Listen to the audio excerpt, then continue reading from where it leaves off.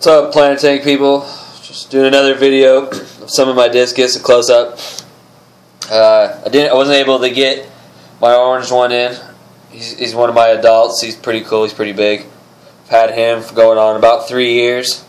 Bought him as a baby and grew him up, grew him out. He's pretty freaking cool. Love him to death. I call him Starburst. But he's a cool fish. He's like I said, 3 years old. He's a little sensitive out of the group of all my discus. He's kind of shy. Like when I'm in there trimming plants or doing whatever I got to do in the tank, he usually almost lays on the side. He gets real stressed out. But I give him a treat. They pop back.